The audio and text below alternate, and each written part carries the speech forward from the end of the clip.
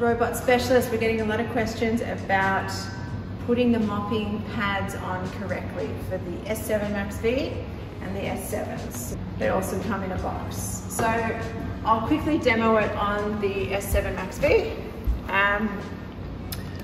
First step, take it off the dock.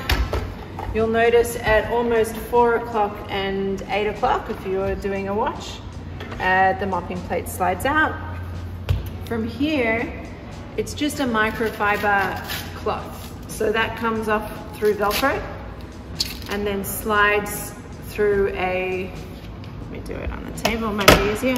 Just slides because it's got a plastic wire. So to put it in, that wire just goes through this piece here. Now the important part is that this piece, this is what actually allows the sonic vibration to move. So the important part is to do this little bit of the Velcro first and then to fold the rest down.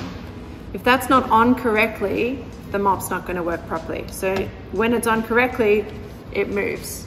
If you just put it straight on, it doesn't move properly. So it's really important to follow that step, fold that down, and then fold the rest down.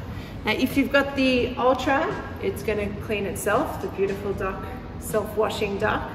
If you don't have the Ultra and you've just got either the S7MaxV, the S7 Plus, the S7, you can just wash this in warm soapy water. It scrunches up.